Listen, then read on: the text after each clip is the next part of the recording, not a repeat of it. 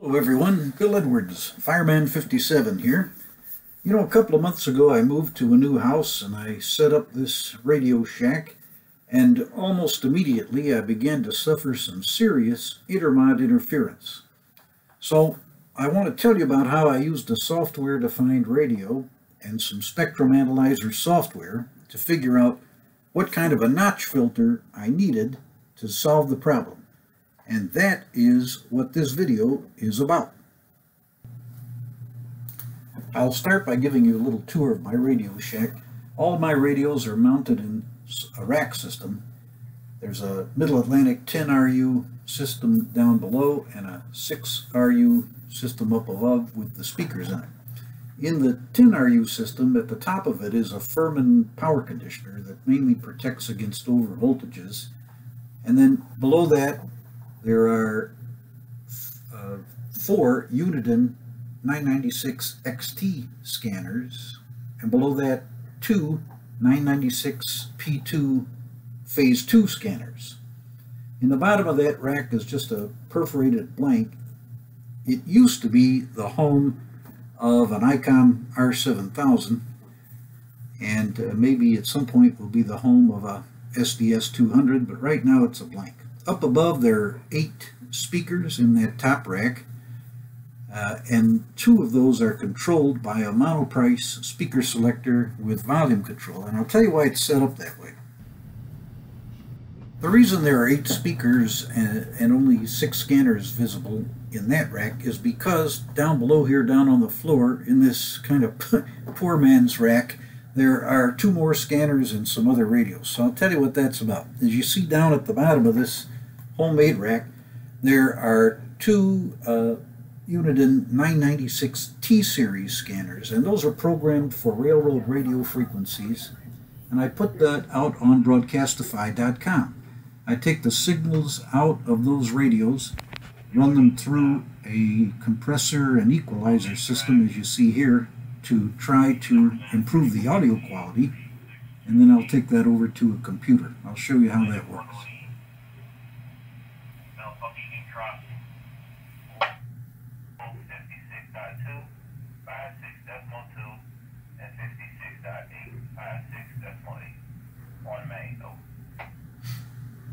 Okay, so the audio coming out of the equalizer goes into this Dell ultra small form factor computer. That's what connects to broadcastify.com.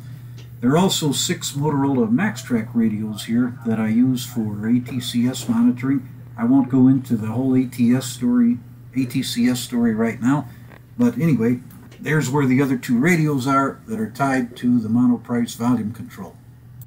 As I said, this whole story started because I set up the scanner shack in the new house and began to suffer intermod like this.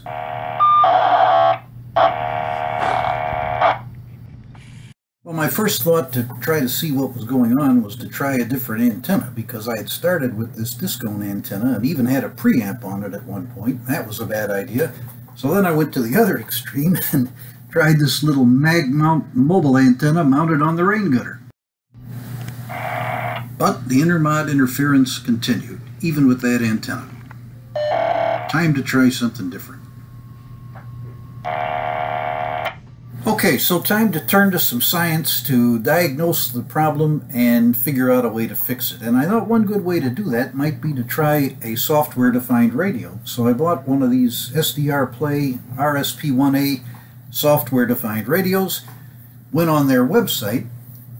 In the software and download section, and on that website, in addition to the SDR Uno receiver software, they also offer a spectrum analyzer software that you can use with this software-defined radio. And it's apparently written by a guy named Steve Andrew. Steve Andrew, I don't know who you are, but you are my hero, because this is really a terrific piece of software. It has, in some ways, the look and the function of a $10,000 piece of Hewlett-Packard equipment. And I'm not saying it's calibrated as tightly, but it serves the purpose for what I needed. So I downloaded and installed that software, and I'm going to give it a try. I downloaded the software and installed the drivers, and now it's time to connect the RSP1A to my radio network and start the diagnosis. I use these Stridsberg 8-port active multicouplers so that I can take the signal coming in from the antenna and split it to several different radios without any loss, and I'm going to hook the software-defined radio to that same splitter. So the software-defined radio is going to get the exact same signal that all of the scanners are also receiving. Put on a SMA to BNC adapter, and that will connect the software-defined radio to the multicoupler. You also have to buy a USB-A to USB-B cable not supplied with the radio and install that too. Here is the spectrum analyzer software in action. I won't go through the whole story of all the searching that I did. I mean, it wasn't all that complicated, but to make a long story short, I set the railroad band in the center of the spectrum display, and starting at a very wide span and narrowing down, I looked for signals like the one you see on the far left here that were just much stronger than anything else. And well, you hear some of that intermod in there, and what you'll notice is anytime there's intermod like this, anytime there's intermod, you'll see signal strength at that signal on the far left there. The signal on the far left may be highly energized and not have intermod, but if there is intermod, that signal will be active. So I was able to pretty quickly determine that that signal is one of the culprits in causing the intermod. You can see the way I have the spectrum analyzer set up. The yellow trace shows the peak signal strength received on any particular frequency, and the red trace shows the instantaneous signal strength. That signal at the far left is 158.100.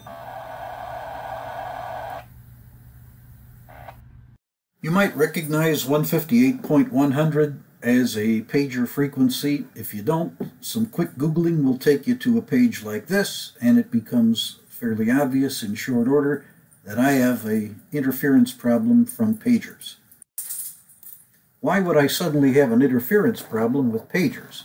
Well, the answer is because when I moved to this new house, it is less than a half a mile from this thing, a level 1 trauma center hospital that has a substantial antenna farm on the roof, firing off medical pager signals incessantly. There's also a heliport on the roof. The helicopters make a lot of noise, but that's not what's causing the intermod. Okay, back to our story. So remember, when we were looking at the spectrum display, the signal strength from that pager signal was around minus 42 dBm. To put that level of signal strength in perspective, if we had good calibrated signal strength meters on these scanners and we were receiving a signal at a signal strength of S9, that would be a really great signal strength. The range of frequencies that we're dealing in here, a signal strength on the meter of S9 would be equivalent to about minus 93 dBm. But these medical pagers are booming in at around minus 43 dBm, which is about 300 times the voltage and 100,000 times the wattage of an S9 signal. So to put this in perspective, an acceptable signal around S5 on an S meter equates to minus 117 dBm. A great signal, S9 on an S meter, equates to minus 93 dBm. With these medical pagers, I'm receiving all the way up at minus 43 dBm. Okay, we know the problem and we know the effect, so now it's time to implement a solution. Google is our friend. We'll go over here and look for pager notch filter. One of the results that pops up is a company called Power Electronics, so we'll click on that link and that takes us over to their website, and on their website they have a nice little tutorial about intermod, some of the details of what causes it and what to do about it. So they talk about basically what it is and make really 3 points. That the reason it's such a problem for us with scanners is because it's very high power signals used very frequently, and the particular frequencies that are involved are a real complication for creating Intermod in the front ends of our scanners. So we'll go up here and click on the page for filters for scanners. Takes us over to this page. The frequency that we're having trouble with is 158.100 megahertz. They have a 158 megahertz filter right here in their catalog. We click the link for that filter and it takes us over here to a performance chart. What the chart shows is that at the target frequency of 158.100 megahertz, this filter should knock out almost 39 dB of signal strength.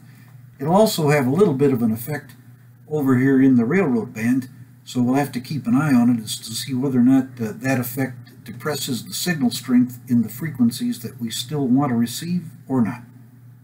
Okay, so let's order that filter and put it in the circuit. And what I'm going to do is take this PAR filter that's tuned for 158.1 megahertz, put it in on the antenna lead before any of the other apparatus in the Radio Shack here. So there's the lead coming in into the filter, and then that goes into the various multicouplers that feed all of these radios. So now if we go over here and look on the spectrum display, on the far left we can see the maximum signal strength that the pager was hitting before we put the filter into the circuit, and what you see now is the max signal strength from those pagers is getting up around minus 70 something dBm, but nowhere near the height of signal strength that was complicating life before the notch filter was put in place. So here I'll reset the max and you can see for yourself the max signal strength with the notch filter in place jumps up somewhere here around, somewhere in the minus 70 dBm range, nowhere near where it was before. So, you know, I don't get any compensation for PAR filters for doing this. I have no interest in that company. My interest is just to tell people that it works, that PAR filter works to achieve what I needed, to knock down these interfering pager frequencies and get that signal strength down to something that the front end of my scanners can handle. And you know, here the proof is in the use, because we can go back over here, take the filter out of the circuit. So let's do that right now. We'll take the filter out of the circuit, couple the antenna lead back into the multicoupler, leave the PAR filter sitting here on the desk. There it is, and now we'll go back over and see what effect this has on signal strength. So what you see is at the far left, 158.1 with the filter in, was never jumping up to more than about minus 75 with the filter out.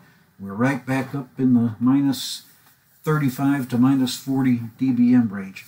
Way more than the railroad radio frequencies that are displayed on here, or any other signals that are displayed in this part of the radio spectrum.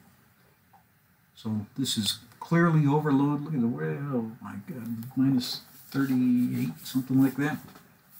So this is way more signal strength than the front end of these scanners can handle. We've got to knock that out, and we've found an effective way to do it. Okay, so let's go put the PAR filter back into the circuit.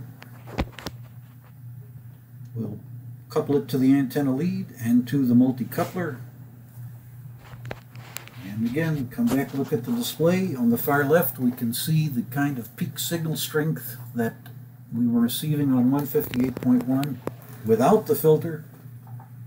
You can see it's up there, minus 30 something dBm. And now with the filter back in the circuit, we're just not seeing that kind of signal strength. In fact, I'll reset the peak trace here so to make it a little more clear what we're seeing. Yeah, get that right. And then we'll see at 158.1 the peak signal strength with the filter in the circuit never comes in higher than about minus 75, almost minus 80, something like that. It's a tremendous improvement. There's no intermod heard, and in terms of what the filter advertised, we were getting signal strength up around minus 38 dBm. The filter said it would knock out about 39, and it did. Got us right down to where it said it would. The other concern was, does it have any deleterious effect on reducing the signal strength on the signals that we want to receive here in the railroad band? But you can see, no, the signals on the railroad band are coming in just fine. So everything's in balance now. So to summarize, a perfectly good signal around S9 would be down here at around minus 93 dBm. But these pagers were hitting us with signals as high as minus 43 dBm. Put the PAR filter in place, it knocks out all of that extra signal strength. In the range of railroad frequencies that we're interested in, we're still receiving signal strength anywhere from S5 to over S9, perfectly good signals with no intermod. So exactly what we wanted. Bottom line is, I set up the new scanner shack here at my house. I was suffering a lot of intermod from medical pagers. I used a software-defined radio and some spectrum analyzer software to find the problem. Used that notch filter from PAR filters to solve the problem, and so the shack is now performing the way I want it to. Well, thanks for watching. I hope you found this useful. I'll put some links to some of these products down below in the description in case you want to check it out for yourself. Thanks a lot. Hope it helps you.